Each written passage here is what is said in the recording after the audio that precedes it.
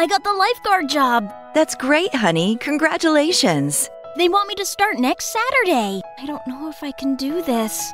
That shouldn't be a problem. Mom, I'm still having trouble with tampons. Oh, sweetie, really? Still?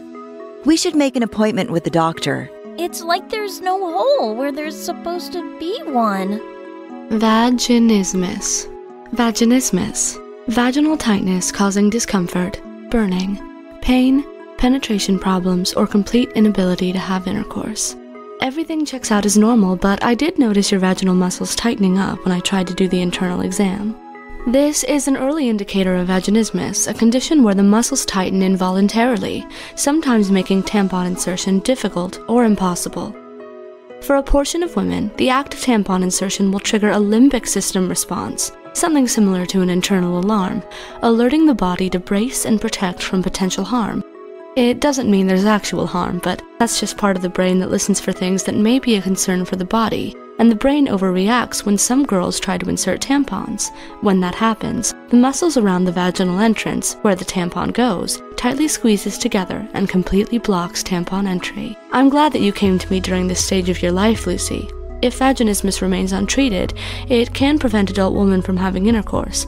It often causes problems for women in their relationships and marriages, and some aren't able to conceive children. Does that mean I'm going to live like this forever? No, Lucy. This is one of the most treatable female sexual disorders. Nearly all women diagnosed with vaginismus can be cured. The good news is that you can desensitize the body's reaction to eliminate it and allow for tampon insertion. And let me reassure you that many girls around the world have similar difficulties as you. You're not alone. Home treatment programs are often suggested by healthcare professionals. Usually, the process will begin with a private anatomy exercise to discover where the vaginal entrance is located. After that, women are taught how to take control over their pelvic floor muscles through muscle identification exercises. This process can be an aha moment for many girls. They finally learn what muscles are blocking the entrance and how to take control over them. By then, they're usually ready to progress to trainer insertion exercises that are meant to desensitize their bodies toward vaginal penetration. Learn more at www.hopeandher.com.